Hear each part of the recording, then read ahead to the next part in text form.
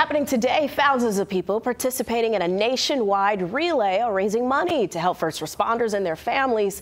Local 12's Christian Hauser joins us live in Covington, where one group will arrive later this afternoon. Good morning, Christian.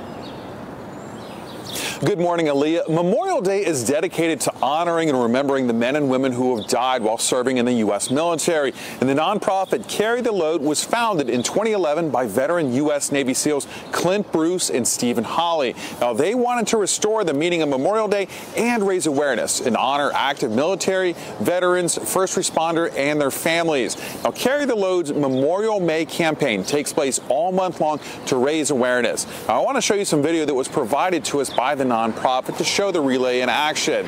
Now, this works to connect Americans to their sacrifices made by our military, those veterans, and their first responders and families. Now, this will cover 20,000 miles across the contiguous 48 states before coming to an end in Dallas, Texas, with the Memorial March. Now, there are 5 routes spread across the country, one of which is coming through the tri-state. Now, teams will walk and cycle until they reach Dallas. The 32-day Memorial May campaign began April 27th, and the Midwest region route is coming through Cincinnati and into the Covington area. I talked with one of the relay walkers about why she wanted to get involved.